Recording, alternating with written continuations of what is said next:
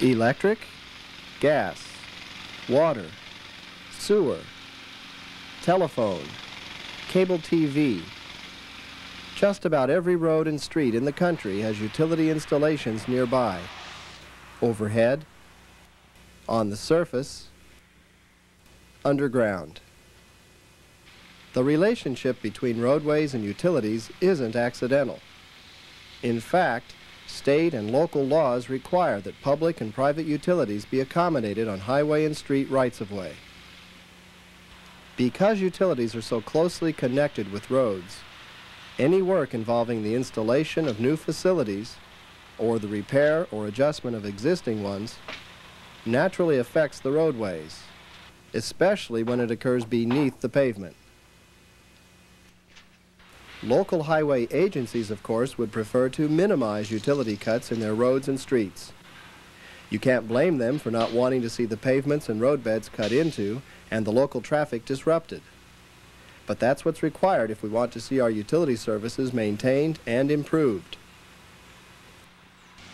This two-part presentation from the Local Technical Assistance Program, LTAP, focuses on utility cuts in paved roads, making them effectively and safely, with as little disruption of travel and commerce as possible, and without leaving behind a defective roadway.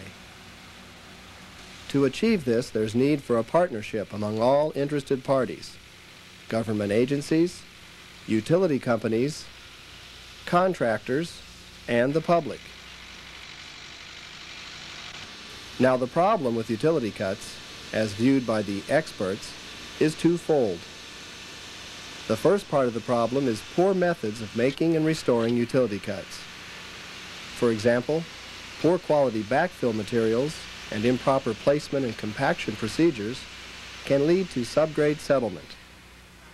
Another example, shoddy pavement repair produces a ragged, bumpy road surface.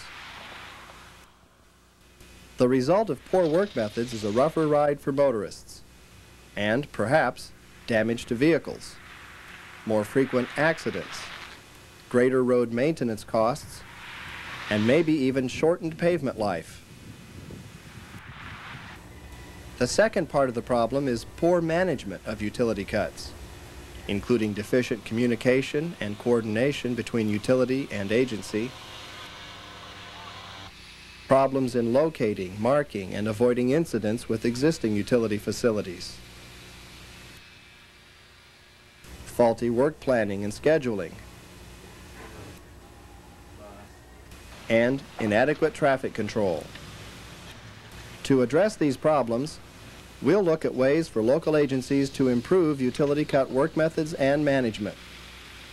We'll focus first on utility coordination and control, then locating existing utilities, traffic control, pavement cutting, excavation, backfilling, surface restoration, and site cleanup. The coordination and control of utility cuts is affected by who performs the work. In the simplest, most direct cases, a local public works agency is in charge of both the street maintenance and the utility service. Coordination and control in such cases ought to be clear-cut, easy, and effective, an internal matter within a single organization. More often, however, the coordination must take place between the government agency and a private or public utility company.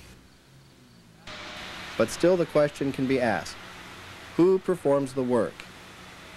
Utility companies can do it all, including patching the pavement after the utility work is completed. Or they can contract the patching to a company more specialized in pavement work. Yet another scenario is for the government agency to perform the repairs, with either its own forces or a contractor that it hires, and then bill the utilities for the work. In all cases, nevertheless, the government agency retains the ultimate responsibility. Regardless of who actually does the work, local agencies can use several means to ensure that utility cuts are properly made and restored.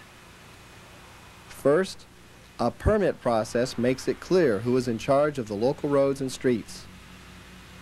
Permit information tells an agency who will cut into a road or street, for what reason, at what location, when the opening will be made, and how long the surface will be open. The permit form itself may be simple or comprehensive, depending on the agency's structure. Permits may stipulate requirements for work methods and materials, work hours, safety measures, and other issues. They bind the utility to comply with conditions that the agency deems important. The agency may charge anywhere from no fee at all to one of several $100s, to cover as little as handling costs only, or as much as inspection services and restoration work that it may provide. Another means for ensuring that utility cuts are properly made is a performance or surety bond, required of utilities by the local agency. The bond's value should be enough to cover the cost for the government to complete or correct the work if the utility's performance is deficient or incomplete. Agencies may hold such bonds for 1 to 3 years, or require utilities to maintain standing bonds so that one is not needed for each new cut. Agencies should furthermore require that the utility have comprehensive public liability and property damage insurance, naming the agency as additional insured. Finally, another way of ensuring that utilities make utility cuts properly is through specifications, ones that guide both the utility's work and the agency's inspection of it. In particular, the specifications should emphasize work quality, promptness of performance, safety measures for workers, motorists, and pedestrians, the appearance of the completed patch, the smoothness of the patched surface, the endurance of the patch, and penalties for non-compliance. Another means used by some agencies is a 1-year maintenance agreement or warranty.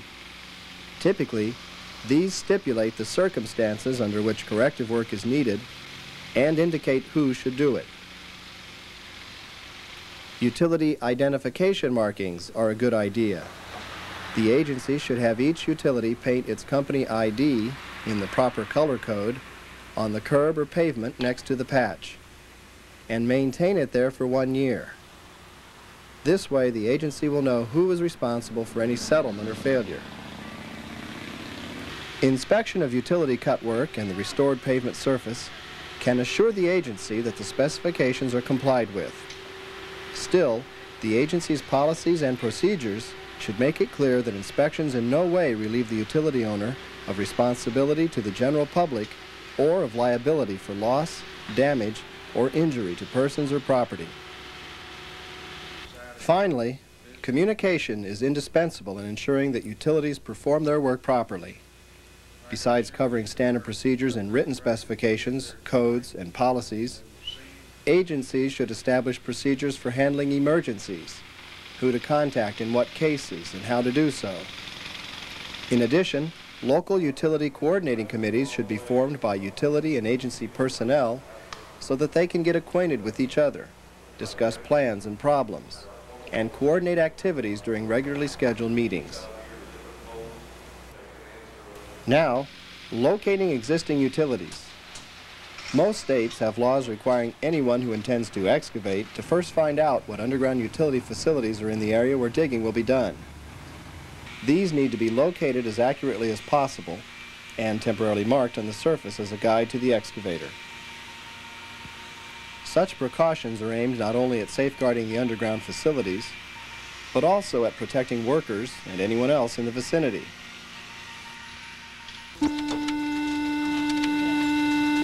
Good morning, this is Miss Utility. All lines are being recorded. My name is Joanne. May I help you? Nearly all states have one call systems in place to serve all parties interested in knowing what's in the ground. Basically, one phone call can initiate a process in which the underground facilities at an excavation site are identified, located, and marked. Information on other utility locating systems can be obtained from your Technology Transfer Center. Individual utility companies or specialized locating services Then consult plans or other records for the specified locale. Alignments and depths shown there, however, are often approximate. So, in the field, the locator uses sophisticated equipment to find all buried facilities and mark on the surface their locations, any changes of direction, widths, if more than 50 millimeters, and endpoints. To increase visibility, temporary survey stakes or flags should be placed to supplement the surface marks. All temporary markings or markers should indicate the name, initials, or logo of the company that owns or operates the facility. A uniform color code has been developed by the Utility Location and Coordination Council of the American Public Works Association to mark various categories of utilities. This pocket card from APWA contains guidelines for uniform temporary marking of underground facilities, including the Uniform Color Code. Red for electric power lines, cables, conduit, and lighting cables. Yellow for gas, oil, steam, petroleum, or gaseous materials. Orange for communication, alarm, or signal lines, cables, or conduit. Blue for water, irrigation, and slurry lines. And green for sewers and drain lines. Where several facilities lie close together, using the color code makes markings distinguishable and understandable to all. All utility work, whether done in the roadway or on the roadside, calls for serious attention to traffic control. Pavement openings, of course, involve lane closures. Most roads or streets cannot be entirely closed to traffic. So even when full-width crossings must be made, they're done incrementally to allow one or more lanes to remain open for traffic. The key references to traffic control procedures and devices are, first of all, the MUTCD, the Manual on Uniform Traffic Control Devices. It's the nationwide standard. Second, the local government agency may have additional policies or procedures that must be complied with. If so, utilities and contractors should get familiar with them and integrate them into their practices. In addition, pocket guides such as this one, based on the MUTCD's requirements, show how to apply traffic controls in various typical locations and situations. The traffic control for each utility cut must be well thought out and set up before any work begins. The planning should be done in terms of a work zone, not merely a work site. A whole work zone consists of different areas, each with its own purpose and requirements. First comes the advance warning area, designed to tell traffic what to expect ahead, the type of work, its location relative to the road, the need to change lanes, the presence of one or more flaggers. The transition area follows the advance warning area and precedes the work area. In this case, a one-lane closure on a low-volume street. The purpose of a transition area is to move traffic out of its normal path. In higher speed work zones, a buffer area often comes next. It's intended to provide protection for both traffic and workers. Then comes the work area itself, bordered by channelizing devices. Finally, a termination area lets traffic resume normal driving. Traffic signs and other devices should be the appropriate types, sizes, and colors for the work. In reasonably good condition, set up in the correct locations, and spaced properly. Signs used at night must be retroreflective or be lighted. To be effective, signs and devices must be maintained in place and in good condition. They need to be checked frequently to see if they've been knocked down or otherwise moved out of position. If so, they should be put back promptly. Any that have lost their visibility should be cleaned up or replaced. When a sign's message no longer applies, it's important to cover it or remove it from view. This is a common shortcoming with utility work. For example, a utility work ahead sign left in place after the work is done, or a flagger ahead sign when no flagger is to be found. You only have to fool motorists a couple of times before they start ignoring the warning signs. And speaking of flaggers, when one or more are needed, they should be properly attired and equipped, and use standard flagging procedures to direct motorists. Temporary control measures may be needed to reduce traffic disruption.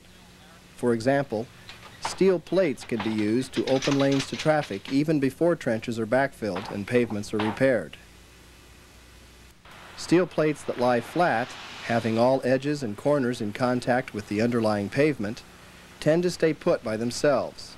After all, they are rather heavy. But often, steel plates are a little warped, or the pavement surface beneath them is irregular. Typically, you see and hear some rocking. Not only does this tend to startle motorists and give them an uneasy feeling, but the constant noise can really get on the nerves of nearby residents. Furthermore, rocking plates tend to migrate due to the action of tires. Enough movement and they run the risk of no longer bridging the utility cut completely. To avoid this, some local agencies require that steel plates be fastened to the pavements to keep them from drifting. One anchoring method is to drive pins into the pavement through pre-cut holes in the plates.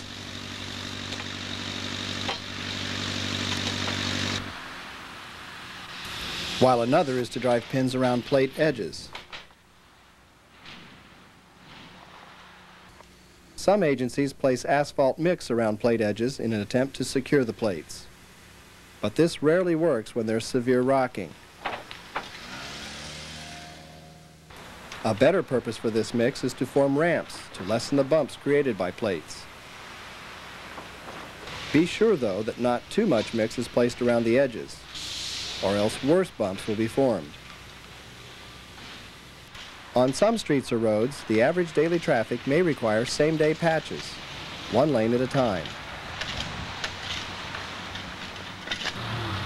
In other cases, the work may only be done on certain days or within certain hours, including, sometimes, restrictions that utility cuts be made only during nighttime hours, all in the cause of reducing traffic disruptions.